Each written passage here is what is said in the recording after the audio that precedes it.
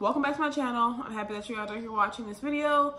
This is just going to summarize my third trimester. I should have been doing these the entire time, but I just didn't. I couldn't stay consistent, and I was working. Now I'm not working, so it's easier for me to find time to do these things. So yeah, I'm going to just basically, so the video is not too long because I'm worried about that, because when I posted my baby shower haul, it was like 21 and I cut some stuff out, and I actually got, people really liked that video, so it gave me the motivation to keep doing these types of videos. And if there's other videos that are sort of like this that you want to see, just let me know and I would definitely do those. Eventually I'm gonna hook my camera back up. I've been recording on my phone out of laziness. Hopefully that dwindles after the baby, which I know it won't. So yeah, basically I'm gonna go over body stuff. I'm gonna give you a belly shot, emotional things, and then things with like updates with the baby. And I can be pretty accurate because I just went to the doctor today. So I'm at weekly visits now because, I mean, according to them, I'm 37 weeks. According to myself, I'm 38 and a half. If I'm going off my own day, 38 and a half, 39. So I think they're like a week and a half off. So, where to start? So today I went to the doctor. Everything turned out perfectly fine. The baby is not, he said she's not big, she's not small, she's a good size, probably between 6 and 7 pounds, which is what we want her to be. Heartbeat's fine. Her pelvis, I'm not dilated yet, but her pelvis is extremely low, so he's thinking next week when I go that I could start to become dilated, and that's what I'm hoping for. But if you want to know about doctors, I can make a separate video about how doctor's appointments go if you guys want to see something like that, because they're pretty boring overall. They just update you on things. So first I'm going to talk about my body things. Now I'm going to tell you guys my total weight gain.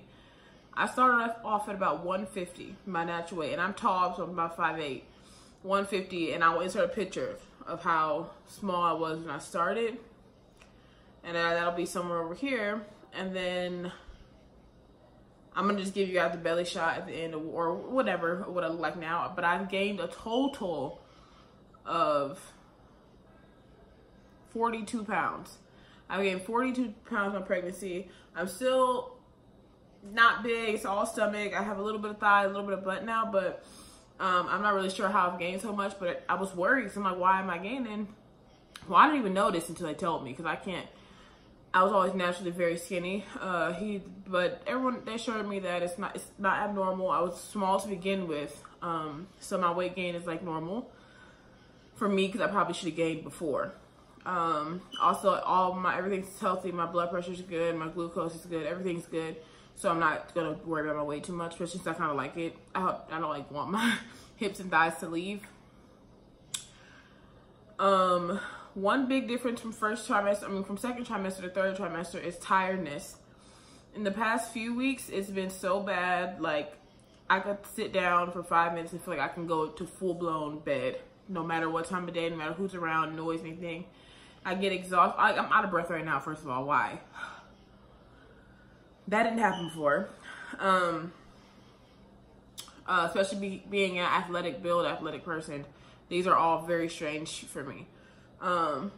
So I'm very tired. I can nap several times out of the day. If I don't, then I'm going to bed early, and I can still sleep in late. So it's like sleep is taking over. I try not to sleep all day, but I definitely can if I'm not woken up by something. So that's a big one, tiredness. But I knew that was coming. It's just towards the end, you just get exhausted, and I'm just exhausted all the time. Everything, no matter what, I'm just tired. I had a big problem in my second trimester with swollen feet and swollen ankles. I'm not sure why that was such a big problem for me at that time, but it actually has subsided in my third trimester. I don't know if my body's just adjusting to the weight or what it is, but my feet and my ankles have been much, much better. If I'm on them for too long, you get a little bit achy, but they're not swelling up like they were before, which is really good. I also think that has to do with my hydration, which leads me to another thing that has happened. Extreme thirst. I am thirsty all day long. I'm drinking over 100 ounces of water a day. And then I can just keep drinking. So every time I buy like a normal size water bottle, 20-ounce water bottle, I drink it in one sip. It's gone. it's like I never had it. Like right now I'm parched, but it's like nonstop. And then I want cold water. I was never an ice cold water drinker, but I'm ice cold water drinker. It's like 1:17 in the morning. I'm tempted to go to the store and get some ice cold water right now. Let me slow down because I know I'm probably talking too fast. I just don't want this video to be too long. My face. If you look at my face has gained weight, but that just comes with natural weight gain. I haven't had anything crazy happen to my face. I know some people get discoloration around here. I've always had acne discoloration, so my face, I don't notice anything. Like, I don't have on any makeup now, but my skin actually has improved, like, drastically. I really didn't wear makeup too much throughout my whole pregnancy, just because of either not feeling like it or not feeling necessary. I don't know, not having the energy to do it. My appetite. My cravings, my whole entire pregnancy, my cravings have been up and down. It's like I'll have a craving that lasts for maybe 2 weeks and there'll be something totally different, and then I won't crave anything, and then it'll change. Like right now at this moment, I just literally ate a whole box of 10 corn dogs in 2 days, which is disturbing when you think about it like that, but that's something I've been craving. Yeah, my cravings are up and down. I haven't had any like serious, like the anytizer chicken wings, but I've always been a wing person, but I would only eat the anytizer chicken wings from like TGI Fridays. That's something I've been craving. The frozen ones though, that you make at home. Big craving. And then I've drunk more juice and pop than I've pretty much ever drunk in my life. Because as children, my parents didn't buy it, but I want it all the time now. So I want juice, pop, water all day long. Let's see. I'm sorry. I'm looking over here because my laptop, I made a list on my laptop. My hips ache. I know that now it's because, well, I figured this before, but her head is very, very low in my pelvis right now. So that's where the waddle comes in. My waddle isn't too severe, but well, according to me, but some people think that it's a little bit severe. But her head is so low into my pelvis. My doctor said it's wedged between my pelvis bone right now, so I'm close to being dilated. And, also back to the appetite. Sometimes I will go through periods of not having an appetite in my third trimester. I wouldn't have one at all. I think it's because of how the baby will be positioned on my stomach. It will make me not want to eat. That was only here and there, but it was either eat a whole lot or eat nothing at all. So it was like very strange. So yeah, the pelvic pain. So I've been having pelvic pain. My hips will ache. And that's just, that can just be, I can wake up with aching hips. And then that goes into the lightning sensation that's been happening more and more and more. I don't know if you know what that is. It's when you feel like a jolt of lightning in your vagina though. So it's like, it makes your knees buckle. It's like, it's not comfortable at all, but I get it several times out of the day because of how low she is. It's because she's hitting a nerve, and because how low she is in my pelvis. And all this low pelvis talk goes to the fact that I am using the bathroom way more. My bladder can't really hold at all. And that's like, it kind of reminds me of first trimester because it kind of goes away second trimester. But third trimester, I'm using the bathroom all the time because she's so low, she's pressing on my bladder. All these things, as you can imagine, make it very hard for me to sleep. So I spend most of my time napping during the day or trying to sleep in because I'm not getting any sleep at night. I'm waking up regularly at night because I can't get comfortable, or I have to use the bathroom, or I'm craving something, or I'm thirsty. It's just always something that's keeping me up in the night. Also, I'm going to insert a picture because I don't feel like going to go grab mine, but I have this pillow that saved my life. It's like a wedge pillow. You can use it for the baby once they're born to help them. I got it from Buy My Baby. It's just like a small wedge, and I just wedge it on my side so my stomach's not leaning when I sleep on my side. But I've also learned one of the most comfortable ways for me to lay is to stack pillows in front of me and lay on my stomach. So lay higher up, like stack maybe like 4 or 5 pillows. So my stomach's not being, I'm not actually laying on my stomach, but I can like lay flat. That's super comfortable for me. And then nesting. I have begun to nest. Like I feel the urge to get all of her things together because all I can think about is her being here, obviously. So I just nest And that way I went through all her baby stuff, her clothes, everything. I feel like everything needs to be ready for when she gets here. The last thing we pretty much need to do is just her car seat. And then, very last thing with the body will be leaking, my boobs leak. So, I don't know that I knew that before, but my boobs do leak colostrum. Like, I'll wake up from bed and I'll have colostrum. Like, I'll have like a bunch of marks on my shirt or whatever I wore to bed from, my boobs leaking, or just during the day, they'll just leak. And I won't even notice it. It's not a ton, but it'll be like, it's noticeable. So yeah, I think that's pretty much it for my own body. Now the other ones are gonna be a little bit faster, which is good because we're gonna not make this video 30 minutes. Now my emotional state. Surprisingly enough, I don't know if this is for everyone or if it's just for me, I've been a lot happier my third trimester. I've been doing better at not letting things get to me. I've been brushing things off. And I think the happiness just comes from the anticipation of her being born. So I'm automatically in a better mood. So I'm like, I don't have time because I'm too busy worried about, I have bigger fish to fry. My baby's about to be born. I don't care.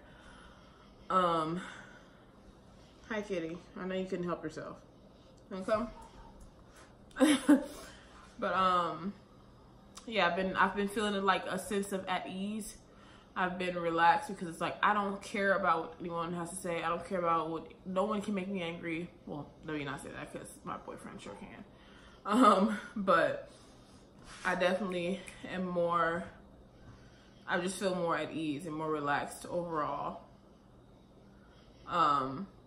I'm not afraid of birth. My fears have gone. I'm doing natural birth. If I haven't said that of you already, I'm going natural, or I'm going to try for as long as I can. And my readiness and my confidence in my own abilities, my own body makes me unafraid. I'm not afraid to do it. I'm just ready.